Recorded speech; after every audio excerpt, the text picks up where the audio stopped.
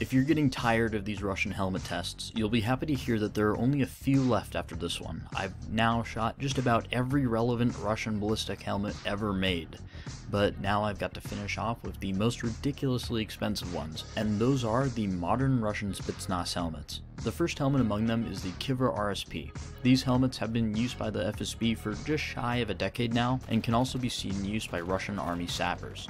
Unfortunately, the Kiver RSP has an infamous reputation among FSB officers for having very poor ballistic qualities, with rumors of early RSP helmets being unable to stop 9x18 Makarov rounds despite the GOST 1 Plus rating. The helmet itself flares out just wide enough to accommodate the ear protection, and is complete with arc rails and a night vision mount. The reason why I mention this is because the early versions of the Kiver seen here seem to use Ceston Bush Brown mounts and rails that are made in Croatia. The helmet I'll be testing is the RSP-M that has the newer rails and mount. Let's get right into it. First with some ordinary 9x19 FMJ rounds out of a Glock 17. This shot landed an inch higher off the brim and was deflected downward into the user. This is a pretty ugly show, and a lot of better helmets are capable of stopping hits to the edge like this. But this hit wouldn't be considered a fair hit by NIJ standards, as it's closer than 5 centimeters from the edge. Let's try again.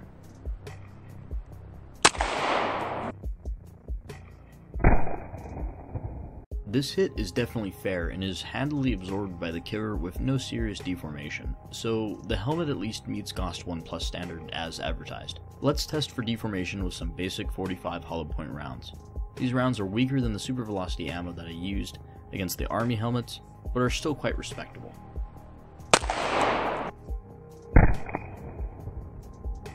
Did you see that bit of copper go off to the left?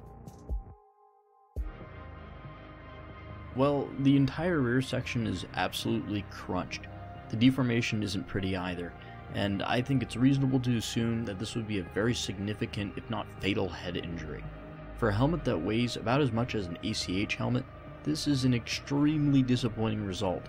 The old school Kiver M that we tested was issued almost 30 years prior to today's date, yet it offers far superior protection. However, the Kiver RSP is being phased out in favor of more modern options like the Classcom Tour or the Armorcom 1 Plus helmet, both of which we will be testing soon. These helmets are extremely expensive and difficult to acquire. I had no sponsorship support for this video, and these extremely modern helmets have been paid for by donations from generous viewers like you. I hope I can continue to count on that support in the future. Consider donating to my Patreon or my Ko-fi. I'd really like to test Russian ballistic shields and frag suits, but I can't do it without further funding.